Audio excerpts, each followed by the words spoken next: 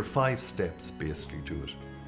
The first is you have your human experience. If it's tragedy, you cry the tears. If it's loneliness, you turn on the tap. If it's love, you love fully, whatever the human experience is, and you honor it. Step number 2 is I have my white space. And in that white space, I have the freedom to choose my response.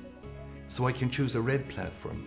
And the red platform is the victim, the whinge, the whine, the moan, the blame, or the ABCs of the red platform are very simple. Anger, blame, and complain. Or I can choose the green platform. And the green platform is the empowered person, the creative person, the inspiring person, the person who has a dream and a goal and has the 10 most powerful words in the English language. If it is to be, it is up to me.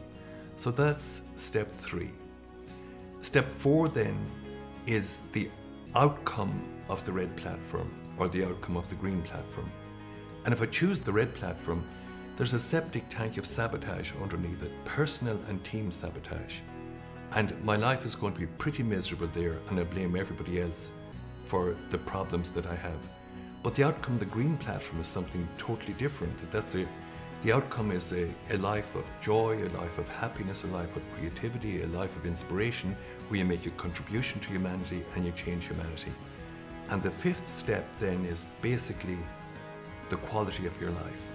The quality of life from the red platform sequence right through is the victim, the misery, the whinge. Your quality of life becomes that of the energy vampires. And the energy vampires is not their bad breath or their body odor, but you meet them and they suck the energy from you because they're whinging, whining, moaning, complaining, and everything is bad.